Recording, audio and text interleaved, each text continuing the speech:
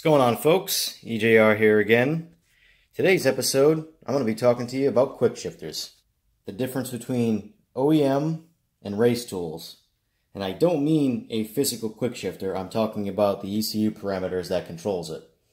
Alright. Warren's bike here is running the OEM quickshifter. My bike is running the Woolwich quickshifter. I learned the hard way that it is not needed. All you need is the license for race tools. Unfortunately, it's an extra $260, which does kind of suck for a license. Now, in my last video, I mentioned that I had something for you guys that you're really going to like. And what that is details on Warren's bike doing a before and after back-to-back runs on the draggy, to show you just how much faster these bikes get when you speed up the quickshifter and make it work the way it should work. Alright? I'm quite impressed myself just seeing the difference back to back. I knew it was a lot, but seeing it in front of my own eyes through GPS was pretty crazy to me.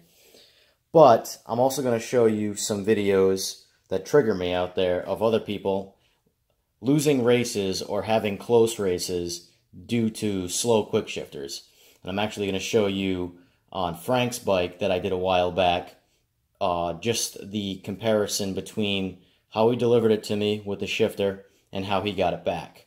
Now obviously I did some more things to Frank's bike besides the shifter, but in this case you're going to very easily see what his bike does every time I shift it, both before and after I tuned it. Alright? So I'm going to go into more details with you about that in just a minute. Alright, jumping on the computer here. I've got a stock map open for a ZX10. It's a Euro one, but it really doesn't matter for what I'm about to show you. Alright, I get a lot of questions about race tools and what it is and can they install it, etc. It's not a physical thing. It's, as you can see, a tab in Woolwich, alright, that allows you to directly control the ECU through milliseconds, as most aftermarket quickshifters would, but you have to pay extra for this, okay? This is $260 just to be able to use this, and it's per ECU. Typically, if you don't, let's pop into advanced settings here. Gears 1, 2, 3, 4, and 5. These are actually the shifts that you would have to control the quickshifter if you weren't using race tools.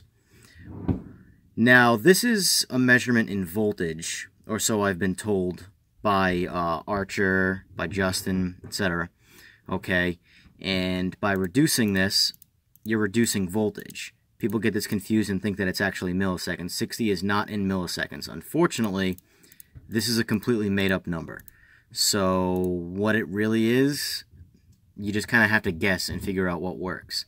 That being said, what this starts doing is it'll start missing gears long before it ever shifts as fast as you can get the adjustment right in race tools. Alright, so I leave this all at 100 now. I use race tools. I pop into race tools. Okay, let's go to enable quickshifter. And now you have an actual map that's in milliseconds. Now this is the factory map and it's pretty cringe, not gonna lie. 70 milliseconds wide open throttle shifts. This map is meant to be changed, no question. Alright, now this is part of the bad news about race tools so far. It tends to ruin your part throttle quickshifter. Now if you're one of those guys that likes to ride around town and never pull the clutch in, never pull the throttle, just move the shifter, it goes into the next gear, downshift, etc. Race tools, as of right now, seems to ruin that. On my bike, personally, I don't even turn the quickshifter on now until 8,000 RPM.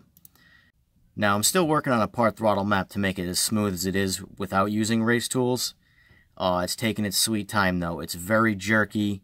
I've so far found that pulling a lot of the kill time out has made it a lot smoother. The kill times are way too long for part throttle and race tools. So, I just wanted to give everybody a little heads up about this, that if you did choose to go the route of race tools, okay, you might not like the part throttle shifting. It's not smooth. At least it's not as smooth as the way it's stock. Alright? So, you basically, as of right now, you have to pick between fast, wide open throttle shifts and shitty part throttle shifts, or smooth part throttle shifts and shitty wide open throttle shifts. It kind of is what it is at this point. But most quick shifters, you don't even have smooth part throttle shifting. That's actually a luxury that's come around in the past few years on a lot of super sports. Alright, but I wanted to go over this with you quick before I showed you guys videos in regards to how much faster Warren's bike got, and a couple other people, anonymous people out there. Here's some videos.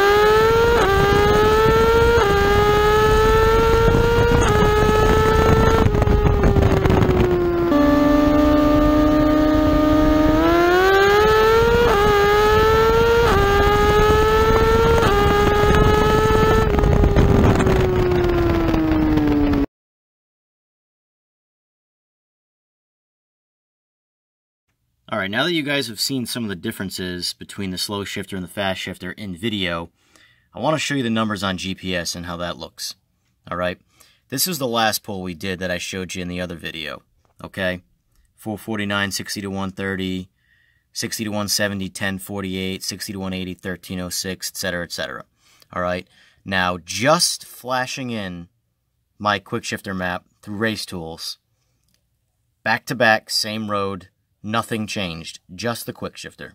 This is the difference. 412, 60 to 130, 877, 60 to 170, 60 to 180 and 1110, and 60 to 190 and 1481. Now putting them side by side, look at that difference. Alright, diving a little deeper into 60 to 180 specifically, okay? This was beforehand, 1306 seconds and 2,657 feet. After the Quickshifter change, 11.1 seconds, 2,228 feet. That's 429 feet difference. Focus right here on the orange line. Alright, that's acceleration, or G. Notice there's huge interruptions in there. Those are the shifts. Look at before and after. It's a lot smoother. Alright? That's huge. One thing I wanted to note for a lot of you guys who race 9/10ths, especially the guys in Florida, who are all about the mile an hour, alright? Look at the times at the top, okay? It took us 16.97 seconds to get to 190 miles an hour. With the Quickshifter fixed, it took us 16.76 seconds to get to 193 miles an hour, okay? That's 3 miles an hour more top speed in less time. But alright, that about wraps up this video. I hope you guys enjoyed the information and stay tuned for the next one.